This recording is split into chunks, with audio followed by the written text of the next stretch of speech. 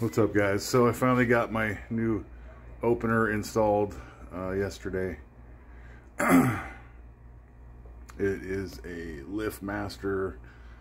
I guess it's kind of like a commercial grade opener. So the deal was with the old opener, it's still up there, I just left it, because this beam that's in the middle of my garage, they had to put the opener in front of that beam.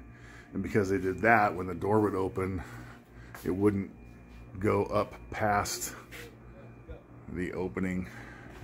It would actually stick down into the door opening about 8 inches. So that's why I could never get my truck in here. So by getting the door to open, that was one of the things I had to get taken care of. The other thing was at the very top up here, there was a piece of trim like this, so like a 1x2 piece of trim that I removed, and that's what was what gave me the clearance to actually get this thing pulled in here.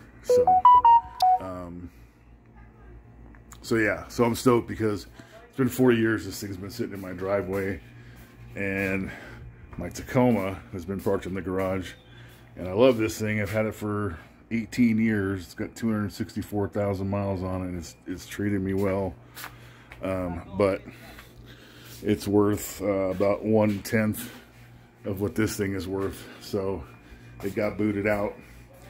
Anyways, this opener, let me show you.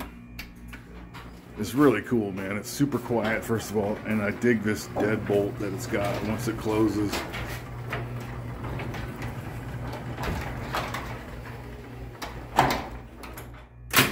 Super secure. And it just mounts right up to the top, to that bar, and spins the door. It spins the bar, opens the door. It's like so simple and killer. Not cheap, but it was worth every penny. Anyways, update on the truck. So my seats are in. They came in on Thursday. My buddy Josh ordered them for me because he's a PRP dealer, and he was able to get them a little quicker than I would have been able to by just ordering them online. And even though he is a dealer, it still took, I think, almost 7 weeks for him to get them. So who knows how long it would have took for me if I would have just ordered them online. So they're here. I decided so he's gonna make me some custom seat brackets, because PRP, they sell like some generic brackets, but he's gonna build me some custom ones for the seats. So when I bring it over there for that, at the same time, I'm pretty sure I'm gonna do the cage at the same time. He hasn't quoted me a price on that yet. He's not 100% sure what it's gonna cost. But depending on what the price is of the cage, I'll probably end up just having that done all at the same time. So pretty much all that's left is the cage, putting the seats in. I have the new dash pad in my living room.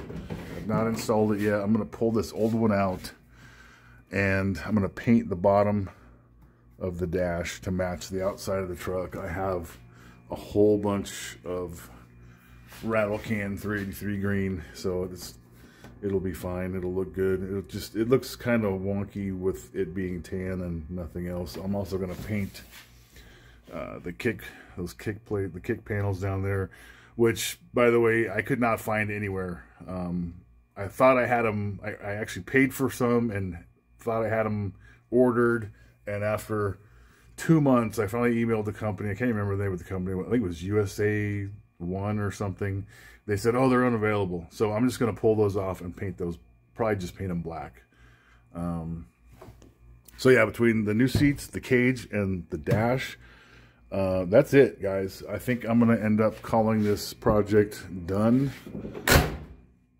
The only other thing I'm going to do down the road is do an Atlas transfer case. And I know there's probably a 4 to 5 month wait to get that right now. Everything is like just insanely hard to get right now. Parts are just, everything's back ordered. It's nuts. So that's it. Once that's done, I'm pretty much done with the truck. I mean, it's done. I mean, it's never really going to be done, but I'm going to call it done. As far as everything else I do will be just like stuff that really doesn't matter. Anyways, once that stuff is done, once I get the seats in, the dash taken care of, and the cage done, I'm going to make an update video on those things. And when I do that, I'll probably go through and let you guys know what this whole project cost me. It's way more than I thought it was going to be, but it's worth every penny. I have every receipt, almost every receipt for everything I've bought for this truck, and I'll show you guys that stack of receipts in the video. Anyways, hope you guys are all doing well. Like I said, as soon as I get that stuff installed, definitely make an update video and let you guys know what's going on. Anyways, hope everyone's doing good, and we'll see you guys later.